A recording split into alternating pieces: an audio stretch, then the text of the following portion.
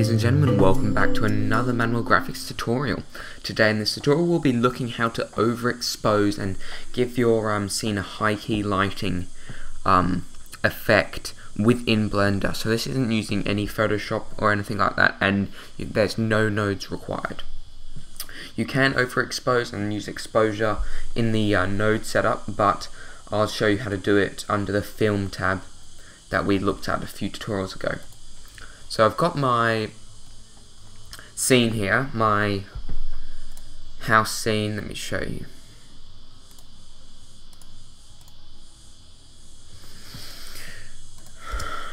This scene here, and this is really high key lighting and overexposed, but I'm just going to show you how to do this.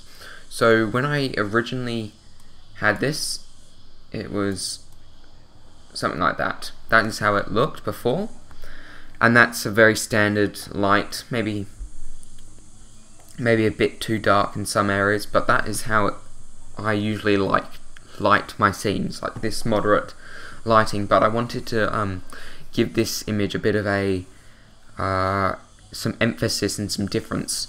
So the way I did this is you go over to the scene tab here, and under color management here, you first want to change your render to your render view to film, and then you've got these two options here, exposure and gamma, and you can lower or higher these depending on how you like. You can make it completely white if you like. You can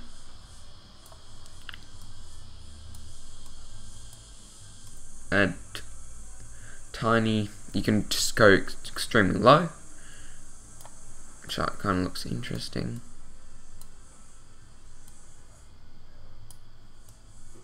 To extremely light, obviously. So you can change these to suit your thing. I've got the settings that were for my scene on these notes here. So it was 3.048 and 0.952. Yeah, so those were the settings for my thing, and as you see, it alters here. You can also go down here and you can hold control, and you can go up and down the different looks, and some can improve your image. I like this. I'd also lower the exposure on this one, but that's really interesting. And you can also, this also gives you control over a curves node. You can alter your changes with curves, and that gives it something else to play around with. But that's basically how you overexpose your image, just using the color management tab here. But I'm going into the scene here, and I'll just show you my lighting setup for this. So I used one light, or two lights, sorry. The first light is just a little spot lamp here, which just makes this area a bit lighter. And the next light is this backlight here. This is an area light with obviously white as the color, and the strength is 100. And I've got cast shadow set, and the max bounces is 1.1024, and the size is 0.1. And this is a backlight, not a front light, so the light source is coming from the back. And I'm pretty sure I've got, yes, and then I also have on top of this, I've got a environment texture here, which I have hooked up to a, pretty sure it's got a compositing node.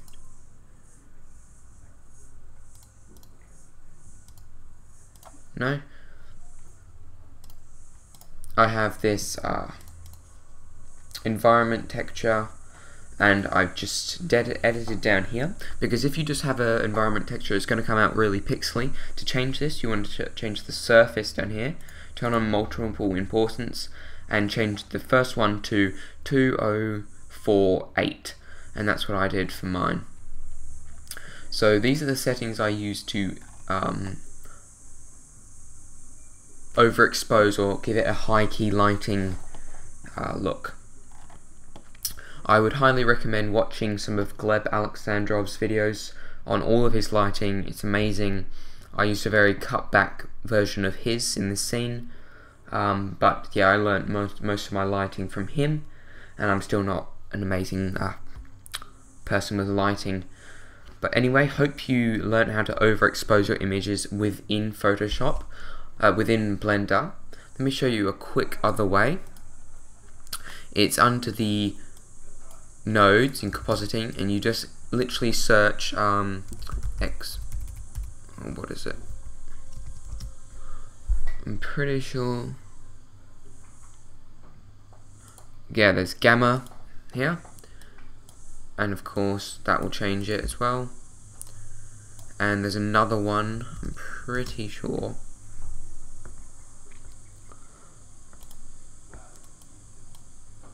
No.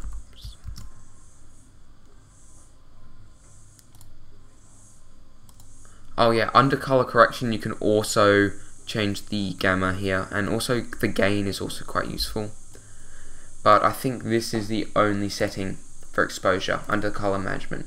Now this little pane here is really awesome and can make your work look so much better if you use it. So thank you very much for watching this tutorial, and I'll catch you in my next video.